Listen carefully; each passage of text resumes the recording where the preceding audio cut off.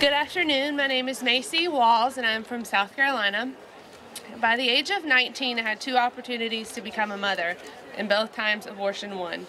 Making that decision at 17 was not something that I felt confident in.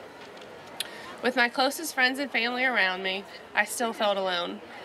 Abortion seemed to be the easy road out. My first experience seems to be a blur. I remember driving to the clinic and leaving the clinic, but I draw a blank when it comes to the hours in between. My second experience was complete opposite. I remember every second.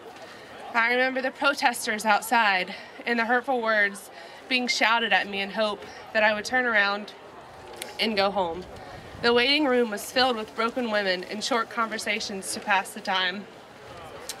But what stood out most to me was what the doctor said to me.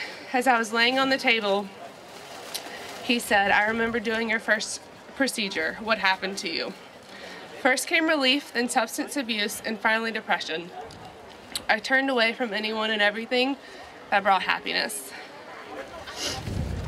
The only thing I wanted to do was escape from reality and from my past. It took me 5 years to finally break down and realize I couldn't do it anymore, and that I couldn't do it by myself. I found loving support through the pregnancy center. They showed me God's unconditional love and forgiveness, and that God is only going to use my brokenness to heal other women, and that's why I am Silent No More.